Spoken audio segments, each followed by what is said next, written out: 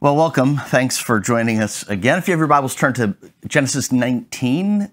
We are going to continue, kind of wrap up a discussion we began last time on the destruction of Sodom and Gomorrah. But today what I want us to see is the grace of God in the destruction of Sodom and Gomorrah, Genesis 19. We see the grace of God covering not just Lot, but even Lot's son-in-law, even his extended family. Grace is made available to them if they will accept it. It's really important for us. I think it's really valuable for us to remember whenever we experience the grace of God, avoid the danger. Avoid the thought that, God has given me grace because I'm such a good person, because he must have really important things for me. God may have important things for you, and you certainly are special and precious to him. But God saves us by his grace because he's good and gracious, not because in any way we deserve it. Jude chapter 1, there's only one chapter in Jude, verses 22 and 23 says, "Have mercy on those who waver. Save others by snatching them from the fire." Here's the challenge with the angels and Lot. The angels have to snatch them as though from fire. Because Lot and his family are minimizing the danger, because they don't understand the impending doom for them, the angels literally have to grab their hands and take them out to save them from the fire. When was the last time you had to snatch somebody from the fire? Can you think of a time when you recognize somebody in spiritual danger, relational danger, emotional danger, and you love them enough to snatch them from the fire?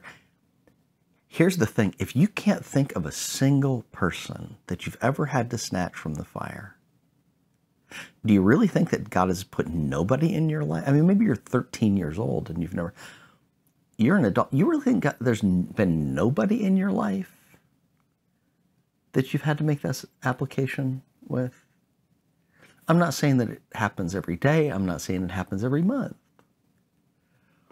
But there's a reason that Jude, inspired by the Holy Spirit, says there are some people that you deal with gently because they waver, but there are some people you deal with because if you don't snatch them from the fire, there's a destruction coming.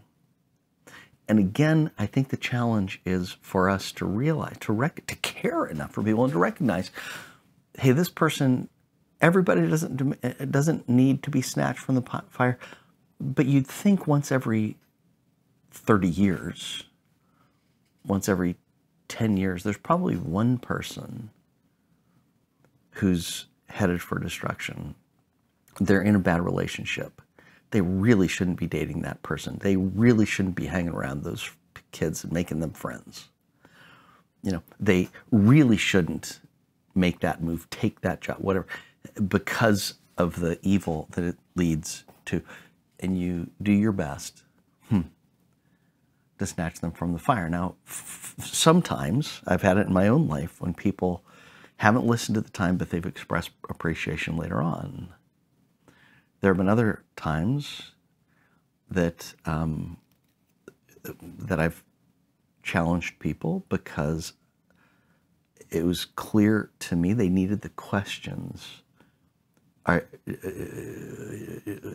Do you really want to live this way? Do you really think this is God's will for you? Do you really want to completely surrender your life to Jesus Christ? And they haven't appreciated the challenge, and they've moved on, and that's sad, and I regret that deeply.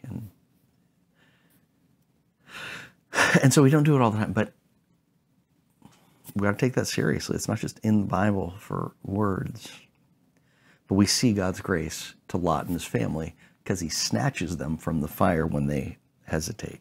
Verse 17.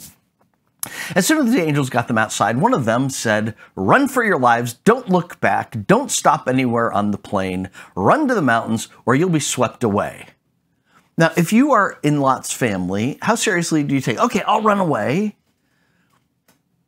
but if I look back, I mean, really, is God going to punish me if I just look back? Lot said to them, "No, my lords, please. Your servant has indeed found favor with you, and you've shown great kindness by saving my life. I can't run to the mountains." Now, ironically, Lot will run to the mountains almost as soon as he gets to this place that he's negotiated to stay at. This is not a friendly place for him, but he wants this place. "I can't go to the mountains. The disaster will overtake me and I will die." Always be aware of people who say the only choice is this choice or death. This not good choice or death. We've got to completely change our lives or else there's going to be death. The climate is going to collapse. That's what the communists do. This is what Marxists do. We know you don't want high taxes. We know you don't want the government to control things. But if you don't, it's going to be death. Always. That's like, if I do this, I'll die. I can't do this. Really. Look, this town is close enough for me to flee to. It's a small place. Please let me run to it. It's only a small place, isn't it? So that I can survive. There's this theme in the Bible. There's this theme, actually, even sociologically, that the larger a city gets, the more wicked it becomes. It's like there's wickedness associated with cities and more godliness, I guess, associated with the country. I'm not sure why that is, but I think that's part of the argument. I'll go to this small town. It's not like a bad place like the cities of Sodom and Gomorrah. He said, "All right, I grant your request about this matter too, and I will not demolish the town that you mentioned. Hurry up, run to it, for I can't do anything until you get there." And therefore, the name of the city was Zoar, or small town, insignificant place. But again, notice the grace of God. He says, "I can't do anything until you get there." The grace of God. God is withholding. God is sovereign over all. He can do whatever he wants, but by his grace, he has covenanted himself with Abraham to not destroy Lot and his family. Again, you read scripture and you kind of get used to God making covenants with people. But if we had never read scripture, and the first time we understood the God of all eternity, the God who has all power, the God who is the King of kings and Lord of lords, the God who is so great he is unknowable, his power is unsearchable, his knowledge is beyond our eternal ability to know his mind. That God is humbling everyone. Superiors don't covenant themselves with inferiors. They tell inferiors what to do. It's equals who make covenants with each other. God humbles himself and makes a covenant with Abraham, makes a promise to Abraham.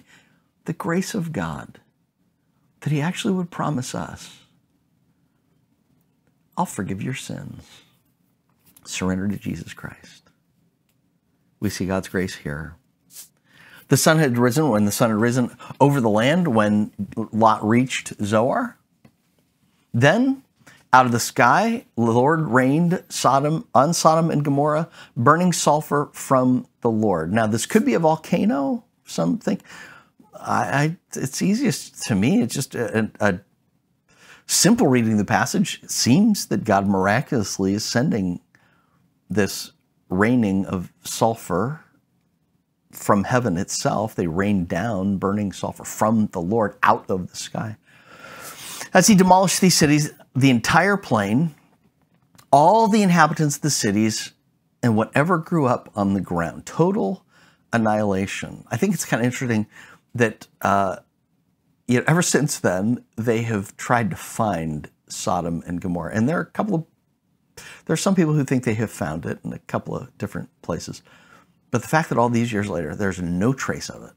I mean, it's really hard to find. At best, hard to find where it is. It tells you the completeness of this destruction. But Lot's wife looked back and became a pillar of salt. It's just a look. But the language here implies it was more than just a glancing curiosity look. It was a look of longing, a look of I wish I could go back. You know, the Bible says that to repent is to turn our minds from the mind of the past, the mind of the flesh, to the mind of Christ, to follow him.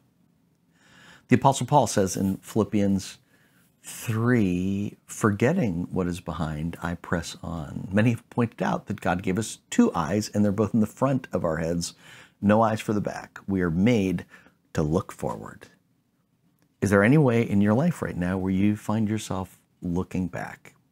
Maybe it's looking back and you're holding on to regrets. Maybe you're looking back and holding on to hurts. Maybe you're looking back and holding on to sin. And there's a part of you that kind of misses that. God says, don't look back and look. You look forward. Keep your eyes on Jesus, the author and perfecter of our faith, the Bible says in Hebrews 12. And God remembered Abraham. Verse 27. Early in the morning, Abraham went to the place where he stood before God. In the previous chapter, this is where God and Abraham was able to talk to God. And God listened. And this is where God agreed with Abraham, I won't destroy the righteous with the unrighteous. And he looked down towards Sodom and Gomorrah and all the land of the plain. Abraham obviously is high on a mountain side. It's not hard to imagine this if you've been there.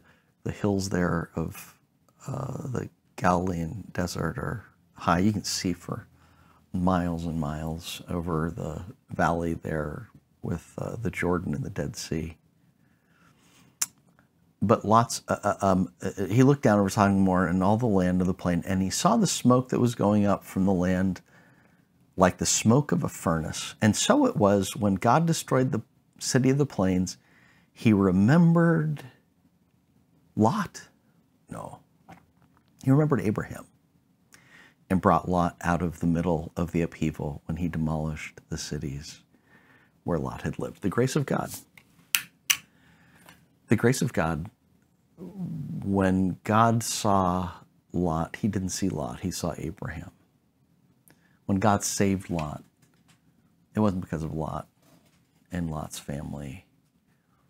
It was because of Abraham standing up for him in his place when he could not stand for himself. And so in this way, we see the ultimate grace of God through Jesus Christ.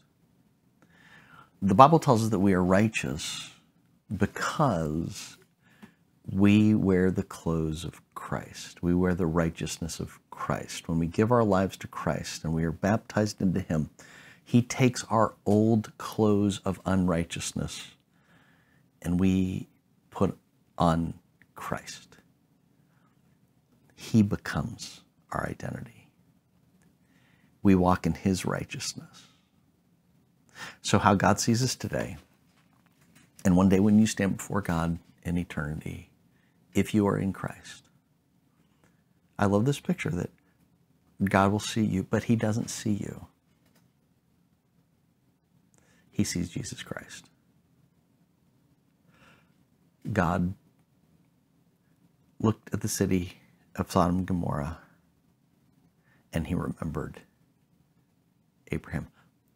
God looks at you and he remembers Jesus. And so our confidence is not in ourselves or in our righteousness, but in Christ himself. Where do you see evidence of God's grace in your life today? All around us, every day, every week, we have reason to be thankful because God is always showing his grace, even in the most difficult times. He puts people in our lives. He gives us second chances.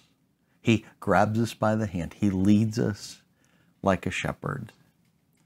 And so the psalmist would say, if the Lord had not been on our side, let Israel say, if the Lord had not been on our side when the people attacked us, they would have swallowed us alive. If the Lord had not been on our side when Satan is attacking us, when Satan wants to destroy us, we would have been swallowed alive. But thanks be to God for his grace through Jesus Christ that we live today. I hope you see his grace all around you today. Heavenly Father, we certainly live in dangerous times. We certainly need to and want to walk in your grace. Help us to see your grace all around. I'm not sure if Lot and his family, I doubt that his daughters appreciated what would have happened to them if not for grace. God, maybe we walk as people who are grateful, who think of you often, who are thankful for you every day in all the little ways, and help us to be your people of grace, leading people out of destruction of this day. Through Christ we pray. Amen. Thanks for joining us. Hope to see you soon.